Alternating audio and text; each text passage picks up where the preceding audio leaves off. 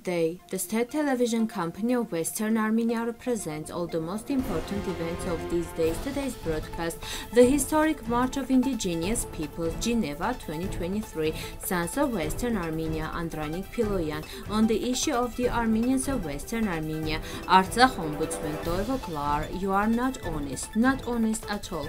There is a serious health crisis in Artsakh, Anahit Avanesyan, Artak Beglaryan, the indigenous people of Artsakh are victims of geopolitical interest and games. Ararat-Armenia reached the second round of the Conference League. The 16th session of the People's Expert Mechanism gave rise to a historic event, the organization of an Indigenous Peoples March, which took place on July 18, 2023 in Geneva. Indigenous peoples delegations marched with their flags dressed in traditional indigenous clothing. The delegation from Western Armenia took part in the march, which began at the nation's place and ended on the shores of Lake Geneva, where an exhibition of Descahe was held. The march was part of the centenary of Descahe's mission to Geneva in 1923.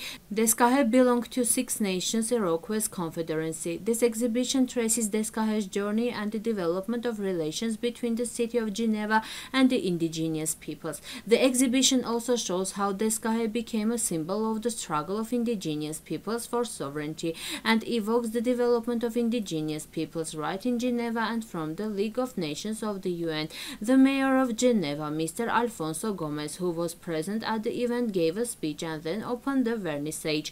Descahe delegation of Western Armenia. Andranik Piloyan was born in 1962. From 1989 to 1994, he took part in the defense of the Eray and Enkaer borders, specifically in the self-defense of villages in the Hadrut, Haroutyunyan, Lachin and Martaket regions, as well as in the Yerevan, Tavush, Noyemberian and Goris regions of the Eray. From October 6, 2020, he participated in military operations on the southern front of the Republic of Artsakh. On January 28, 2008, Andranik Piloyan was awarded the first-degree medal for his services to the fatherland by the decree of Robert Kocharian. On July 7, 2020, Andranik Sureni Piloyan, the 5th Corps Commander Colonel, was awarded the military rank of Major General by the decree of Armen Sargsyan. The reason for the decline of the scarlet wormwood is the intensive exploitation of the salt marshes. The privatization of land and irregular cattle grazing have led to reduction in the number of this miraculous vermilion plants. Apart from humans, certain ticks, beetles, ants and birds also pose a threat to a wormwood population. The technology used to obtain the vermilion dye has remained a secret due to its complexity, and currently only specialists and connoisseurs have access to the paint technology. One of Armenia's 26 shrines is the Warden Scarlet Shrine, established in 1987 in the Armavi region. It is situated between the villages of Argavand, Arapaz and Alashgirt. The sanctuary's primary purpose is to effectively protect the scarlet wormwood, whose numbers have been decreasing over the years. While the distribution area was 10,000 hectares at the beginning of the 20th century, it had reduced to only 2,000 hectares by 1990. Within this reserve, the main forage plants of scarlet wormwood, namely wormwood and reed, are also protected as they are crucial for the survival of the species.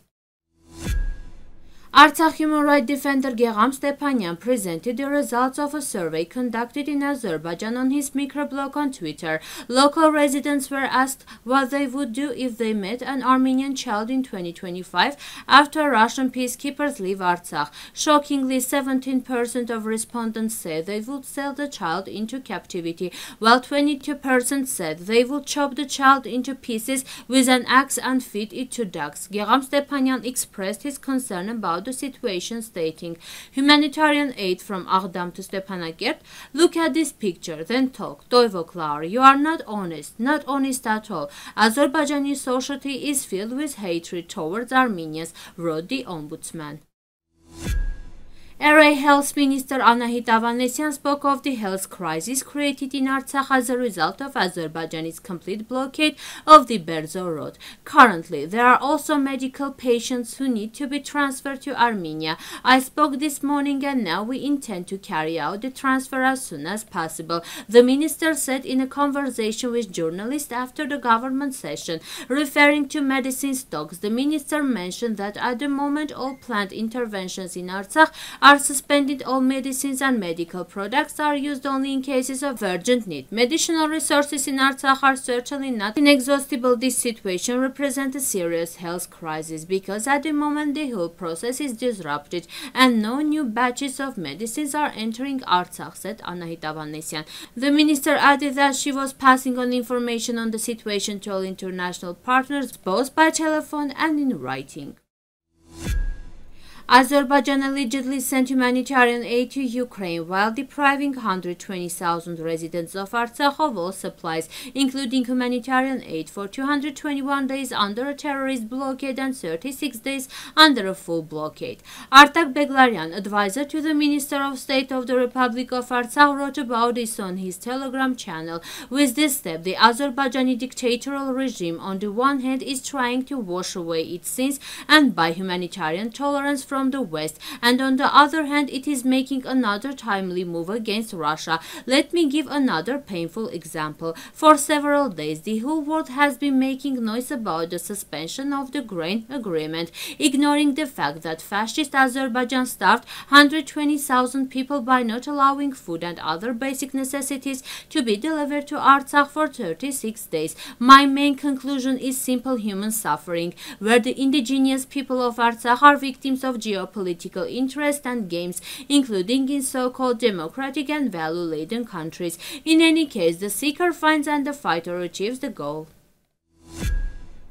In the rematch of the first qualifying round of the Conference Football League, Yerevan's Ararat-Armenia team hosted the Albanian team Yegnatia. According to Armen Press, the players of the Yegnatia team managed to open the score at the very beginning of the match in the 4th minute.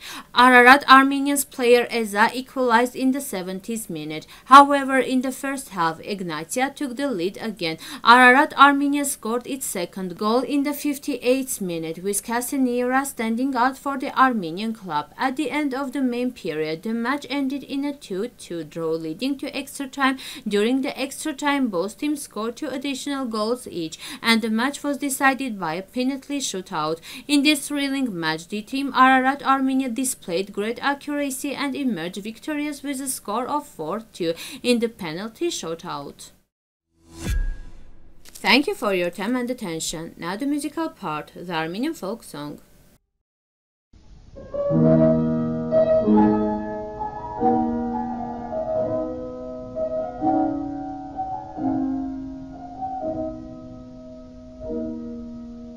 Meretani te vart korangan le le le le le le jan zeretani te vart korangan le le le le le le jan zeretani te Art